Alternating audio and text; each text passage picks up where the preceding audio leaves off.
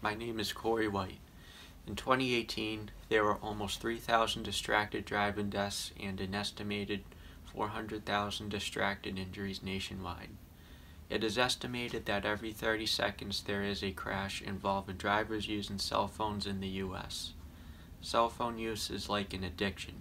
People know it is dangerous, but can't resist the behavior.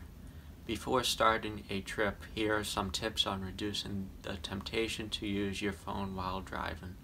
Turn off or silence the phone. Put the phone out of reach.